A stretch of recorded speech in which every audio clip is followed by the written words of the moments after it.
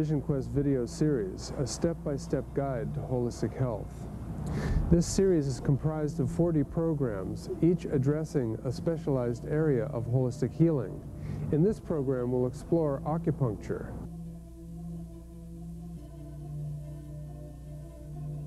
Roger Yunke, doctor of traditional Chinese medicine. And my background is that I always wanted to be a doctor since I was a little child, since my father passed away when I was quite young. And in college I went to pre-med and got a job in a hospital and everything, and I realized very quickly that that was not what I thought medicine was going to be or should be.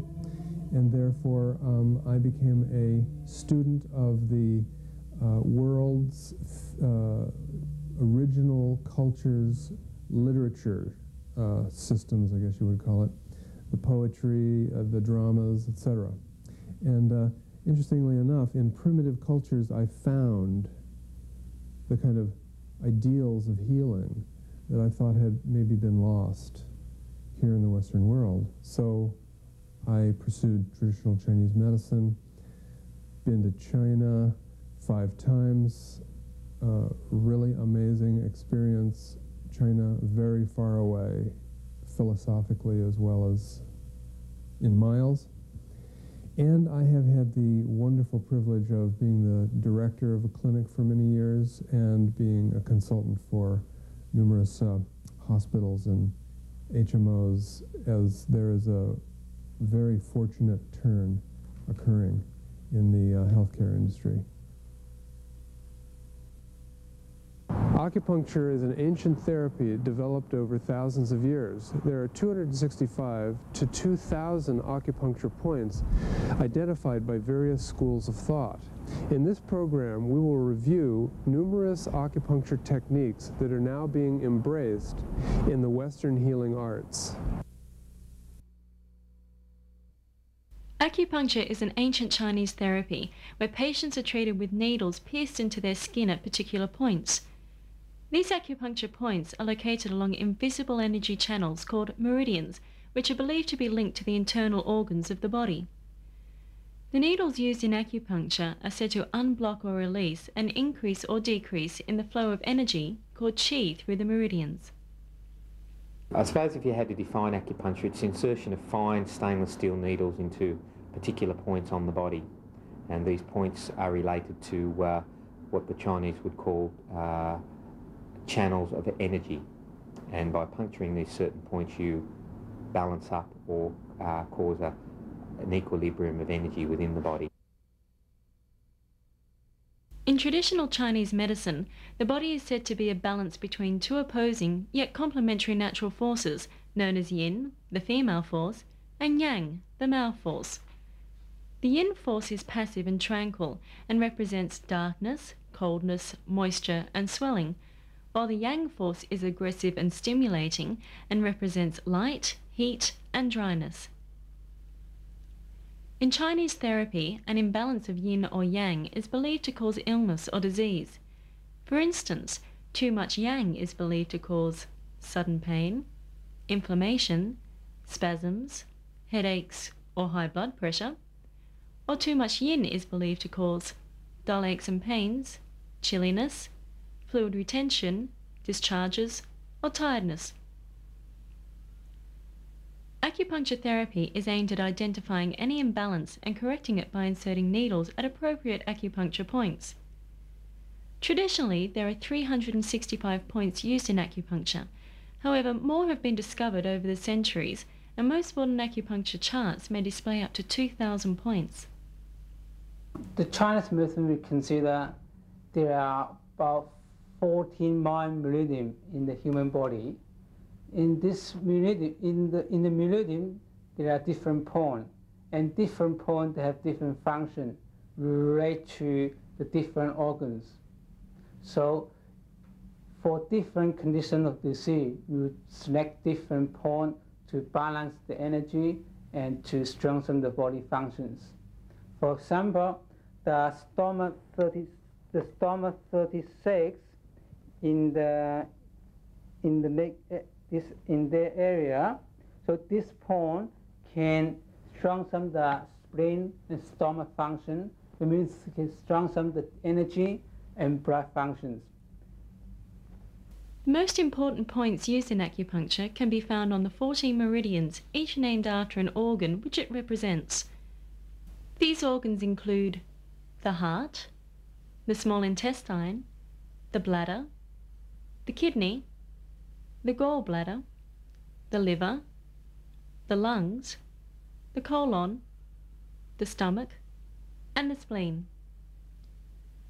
Another two organs found along the 14 main meridians include the pericardium, which controls circulation and sexual activity, and the triple heater, which controls the endocrine glands. Both these organs are not recognized by Western medicine, although they are very important in acupuncture treatment. There are also two extra meridians found on the body called the Ren or conception and the Dew or governor, which run vertically up the middle of the body. In traditional Chinese medicine, physical, emotional and environmental disorders in the body are believed to alter the flow of qi, making it either too fast, too slow, blocked or diverted to the wrong organ.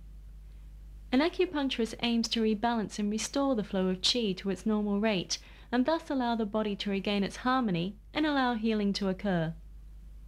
When a patient first presents themselves, they'll often present with a presenting symptom or sign, and from there we then do a differential diagnosis to, in traditional Chinese medical terms, to formulate a treatment principle, and then acupuncture points are then added according to the treatment principle. We diagnose in basic terms of yin and yang, but that is further delineated into patterns of energy according to the channels, the zhang fu or the internal organs of Chinese medicine, and also external causes of Chinese medicine as well.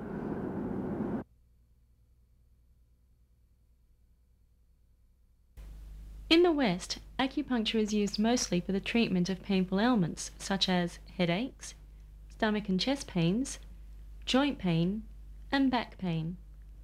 However, in China, acupuncture has also been used effectively in people who suffer from allergies, anxiety, insomnia, stress, tiredness, or ulcers. Chinese acupuncturists also claim success in relieving withdrawal symptoms after giving up smoking or other addictive habits.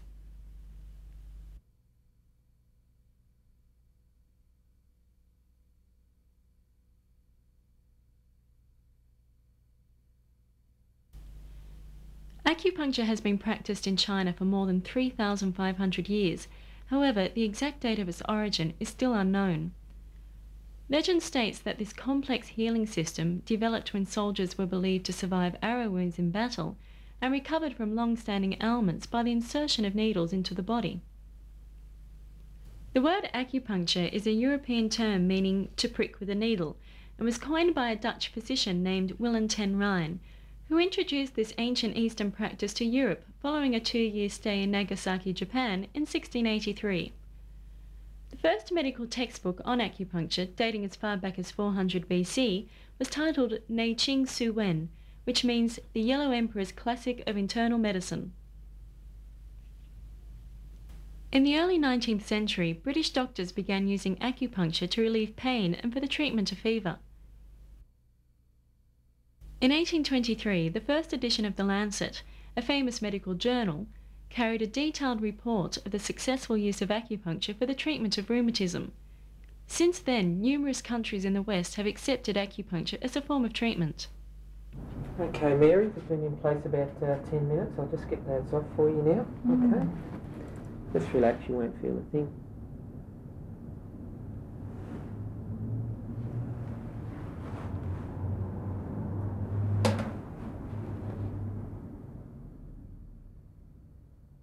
One of the important and interesting things that's been occurring over the last 10 years is the idea that there does exist a number of different styles of acupuncture.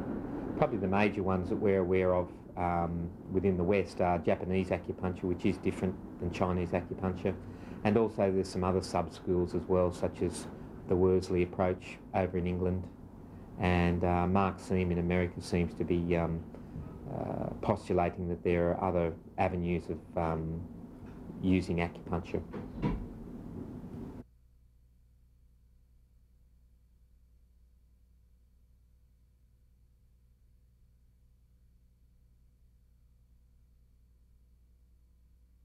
An acupuncturist uses fine stainless steel needles which are inserted, usually in a quick, painless and bloodless procedure, and rotated between the finger and thumb to draw or disperse energy from a particular point.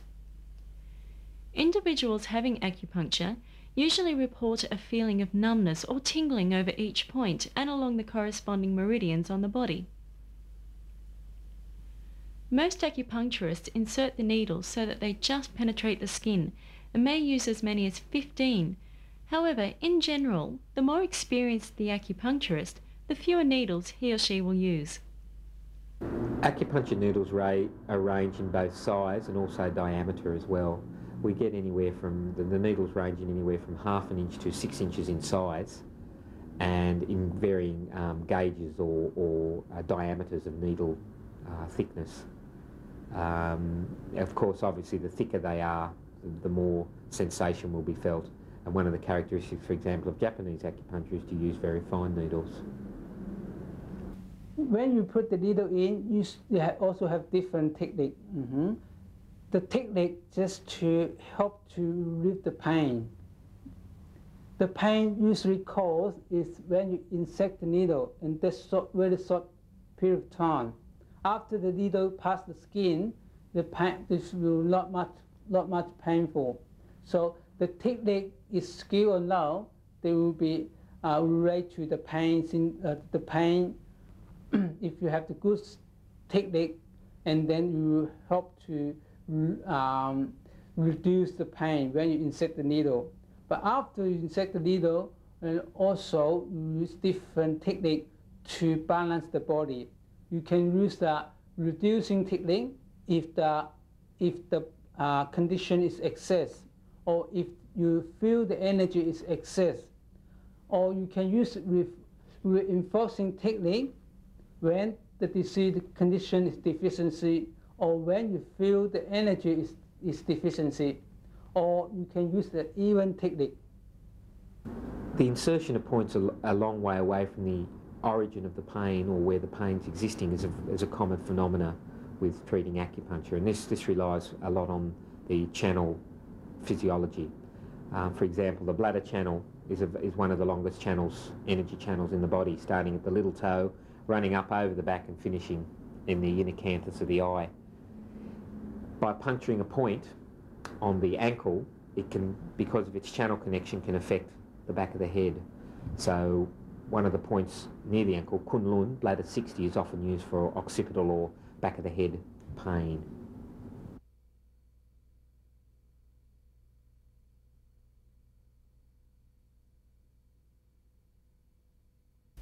Traditional acupuncturists use the Chinese form of diagnosis and follow the ancient rules of Chinese medicine to select various acupuncture points. He or she will use the tongue diagnosis, skin and texture colouring, hair texture, posture and movement, breathing and voice texture to determine a patient's medical status. A traditional acupuncturist will incorporate diet, lifestyle, exercise, quality of sleep, phobias, and reactions to stress, and will also use the 12 pulses of traditional acupuncture to ascertain an individual's health. This process is called palpating and refers to the way in which acupuncturists diagnose disturbances in the flow of qi in any of the organs in the body. Pulse treatment is an essential part of Chinese medicine. As you saw me demonstrate before, when we palpate the pulse, we look for a number of different qualities. And they can indicate some underlying energy disturbance. We look at things such as speed, shape, quality of the pulse, depth of the pulse, and all these things give us an idea of what type of condition the energy is in the body for that particular person. The pulse, in both hands, they will be show up different relation to different organs of the body. For example, the left hand will relate to the heart, the liver, and kidney.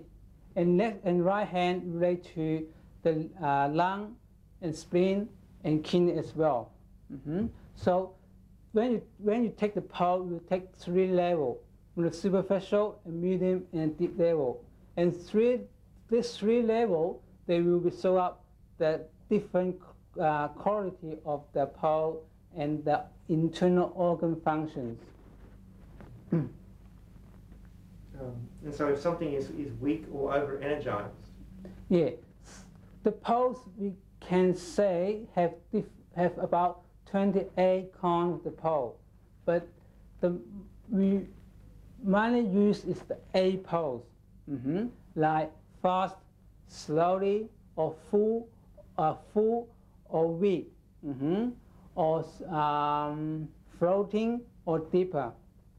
So this different pulse will show up different things, different conditions.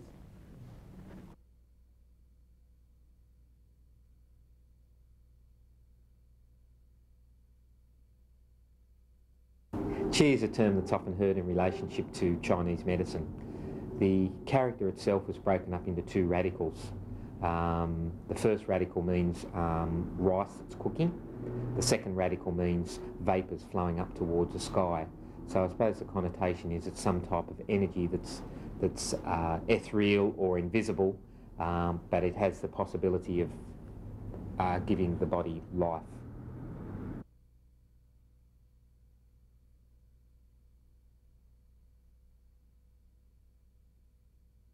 Ancient Chinese practitioners of acupuncture have established certain points over the centuries for specific ailments. These may include lung 7 for headaches, kidney 1 for hypertension, stomach 42 for toothaches, stomach 45 for insomnia, bladder 54 for lumbago, or governor vessel 23 for nose bleeding. The local points for each specific organ, such as the digestive system, are as follows: liver, bladder 18, gallbladder, bladder 19, stomach, bladder 21, colon, bladder 25, small intestine, bladder 27, and intestines, conception vessel 4 and 9, stomach 25, or bladder 24. These channels of energy are actually related internally to the organs, and by puncturing one of these channels, you therefore affect the qi of the organ and also the qi of the channel as well. And in the West we've given them numbers, but the Chinese have always associated names with them, and very poetic names. Points such as this one here, that's a very common one we call Hegu, which means joining of the valley. Now you can see why they got that name, because it's a valley actually joining. The other point I mentioned before is 3-leg mile down on the leg, stomach 36. That's again been thought to be given its name because it's 3 anatomical inches below the knee. Another point here is on the elbow, it's called crooked pond, and obviously it's because the energy pools there and that the elbow is often bent. So there are very poetic or metaphoric indications lying behind the names.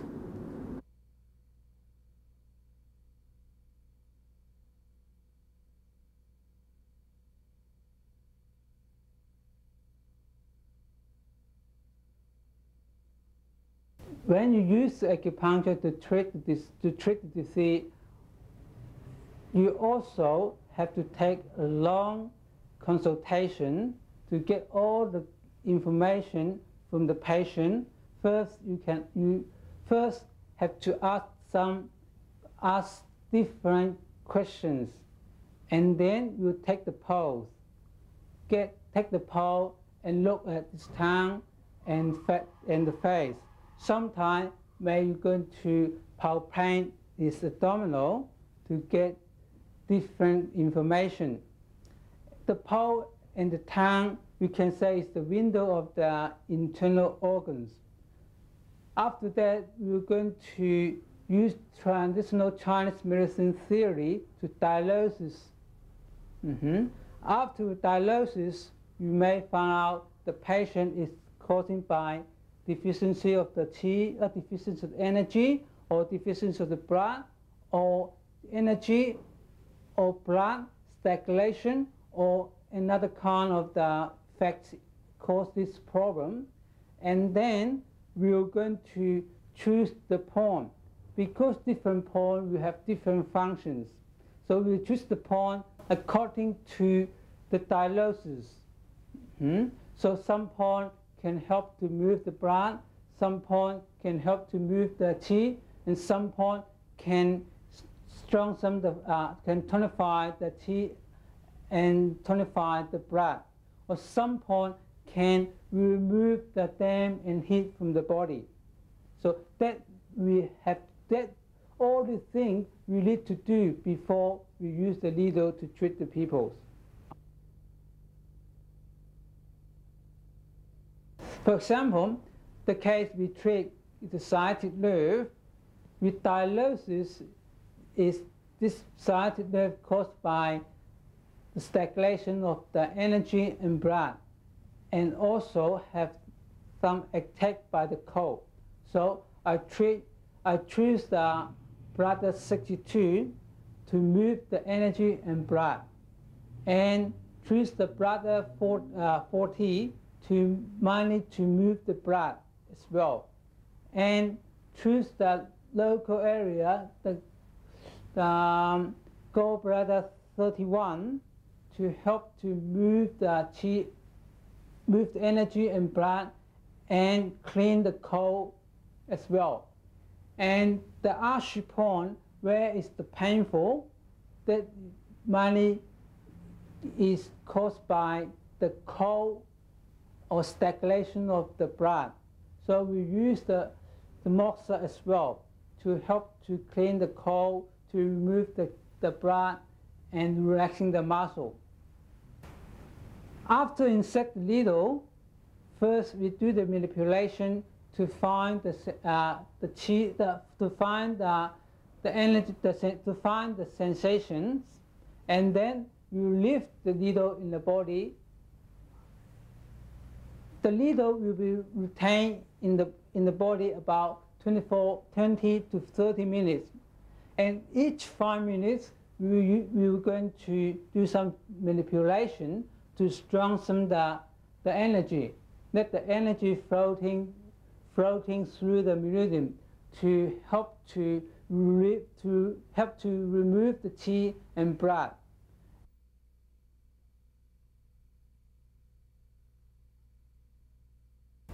After the needle retained in the body about 20 minutes to half hour, we're going to withdraw the needles. When we withdraw the needle, we also use different techniques. If you diagnose the disease causing by, if the disease is excess, when you withdraw the needle, you don't need to cover the point. If you diagnose the disease is deficiencies, when you withdraw the needle, you have to close the point. Don't let the energy run away. And how do you do that? How do you keep the energy in? Just use the left hand to close, to press the point. Okay. Could I just have a quick look at your tongue, thanks, Mary? Okay. Yeah, your tip of your tongue there looks a little bit red, and you've got a little bit of a quiver to it as well, which could associate with... When Mary first presented, she presented with basically signs such as palpitation, tiredness and weakness. Going through a series of the diagnostic procedures, looking, seeing, feeling, smelling, touching, we came to the conclusion that she fitted into a syndrome that we call heart qi deficiency, which means the energy of the heart is low. So the treatment principle is to tonify the qi of the heart. Now in Mary's case we used two particular points that had that effect. The first was a very well-known and famous acupuncture point on the leg called stomach 36, or Tsusan Li, and that has the effect of tonifying the energy within the digestive system, and that flows on to affecting the whole of the body. The other point we used was called Shen Nen, or spirit gate, and that has the effect of calming what the Chinese call the Shen, or the consciousness, and has a very calming, relaxed relaxing effect on the heart. I also use an extra point between the eyebrows, which just generally symptomatically is effective for insomnia and calms the spirit, the Chinese would say. And how about the pulse diagnosis? How did you, what can the pulse tell you, and what did it tell you in this case? Right, the pulse in this case indicated, what I was looking for there was the frequency of the pulse, how fast it was. In Mary's case it was slightly slower than normal. It was also a weak pulse. The quality of it was not as strong as you would expect. And there was also a little bit of intermittency associated with the pulse, which means the energy wasn't pushing the blood through in a smooth fashion. So that to me indicated that the energy of the heart was low and needed to be tonified.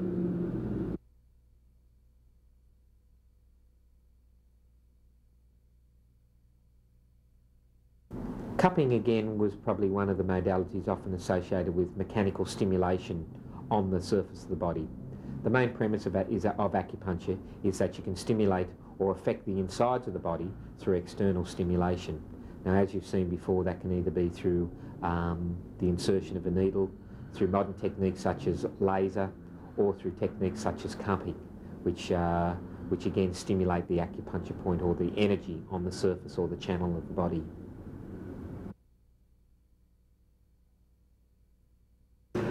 Cupping is used basically to draw qi and blood to the area.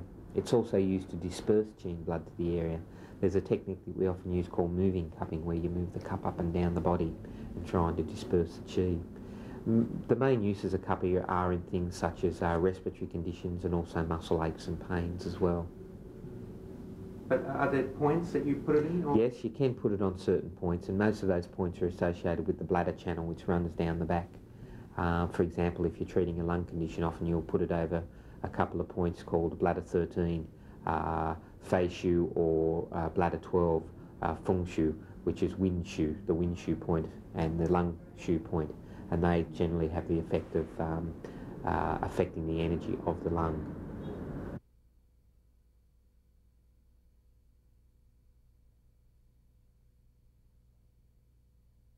Moxibustion actually started separate from acupuncture, they believe.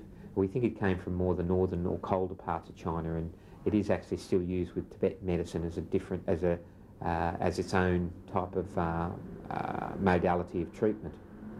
And basically, moxibustion involves the application of heat to the acupuncture points on the body. Traditionally, it was always done with direct moxibustion, which means a little bit of the moxa herb was actually put on the point and burned on the point, but this would often leave a blister. And obviously these days there are other methods that we can use to apply indirect heat to the body. That may be such things as the use of a moxa stick, or it also may be the use of moxa on a slice of ginger.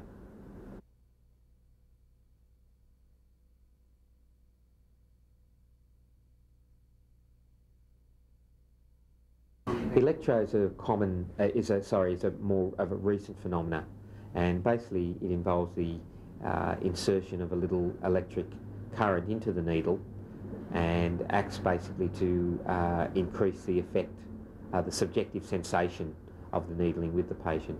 It's often used where pain is the main problem, but if you're treating energetic problems with the body, often it isn't used. And what are they? Can you change the frequency or the voltage? Or? There are a number of different parameters that are associated with using electro. The first one is the frequency, the second is the intensity, and the third is the mode of transmission of the frequencies.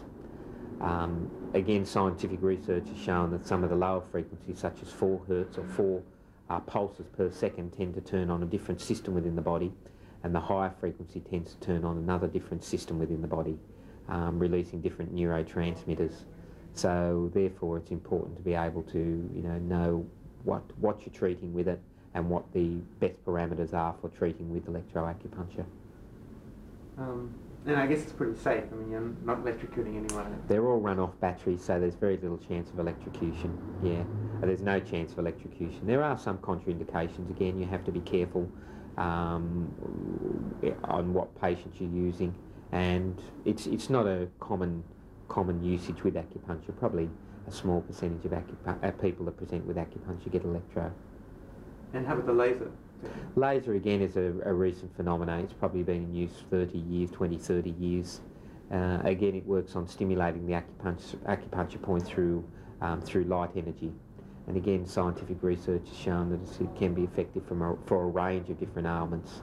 The most effective things are such as pain, muscle tears or ligament tears, and also ulcers as well, which have been shown to be effective for treating skin ulcers.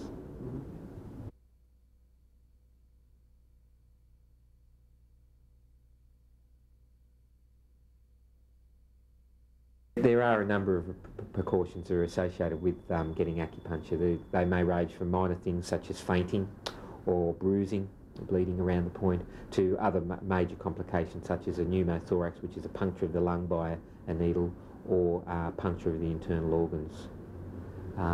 Obviously it's important when you do get acupuncture you go to someone that is trained exceptionally well in anatomy and understands the body in detail and can use acupuncture in a very safe manner.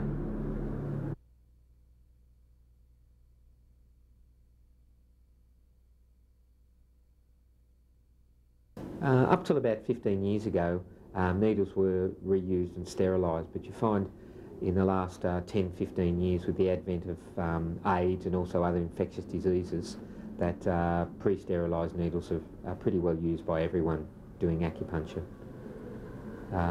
They're very cheap. They range in price from 5 to 10 cents each, and for the amount of or for the relief of mind that's associated with using pre-sterilised needles, both from a practitioner's point of view and a patient's point of view, it's well worth that extra couple of dollars.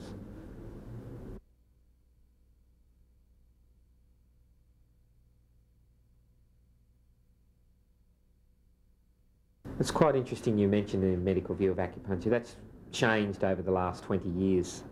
I remember reading the 1974 NHMRC report, which said that acupuncture was a load of codswallop. Then in the late 70s they then started discovering endorphins within the body, and then in 1989 the new NHMRC report came out that validated that acupuncture was effective for pain. They discovered mechanisms that it could work for. So therefore most clinical research, Western scientific research, validates the effect of acupuncture, mainly for pain, but I'm sure over the next 10, 20 years, as more research is done, that there will be other mechanisms that are elucidated to show that acupuncture is very successful for a whole range of different conditions.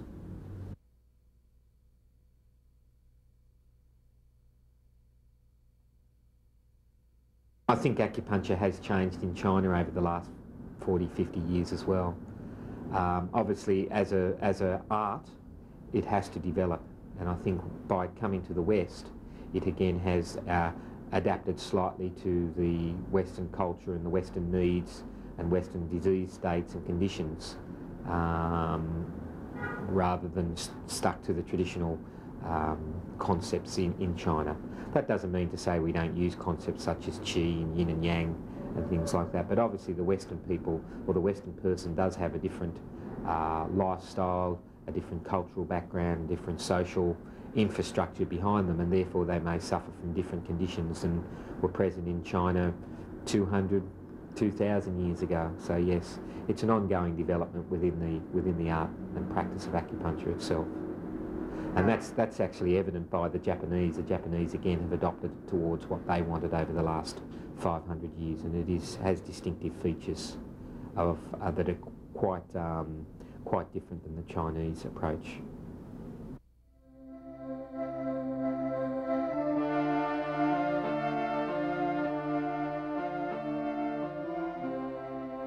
Currently, there are about 100 different countries that use acupuncture to treat the disease. Such like Japan, Korea, French, England, and American, and Australia. And where do you see that going? Do you see it in more countries and becoming more accepted? I think it will be more, acupuncture will be more and more popular in the future, and more countries will accept these therapies? I suppose I see the future of acupuncture going in the sense that with the global unification of our world, with increasing telecommunications, that it will be integrated into a more uniform form of therapy around the world, that it will not just be owned by China, that it will be a world medicine, and as such it will be integrated in with aspects of Western medicine and also other traditional medicines as well. I think it's got a lot of growth as yet, and a lot of research needs to go on to elucidate what is the best things that acupuncture treats and how effective it is for certain conditions, so that we can actually work out what are the parameters of its effect on disease and disharmony within the body. As a form of healing, the insertion and manipulation of acupuncture needles is fairly simple, yet uses a very ancient and sophisticated form of diagnosis, analysis, and practice. This ancient therapy is becoming increasingly popular throughout the Western world as a complementary form of medicine, helping to alleviate many ailments safely and effectively.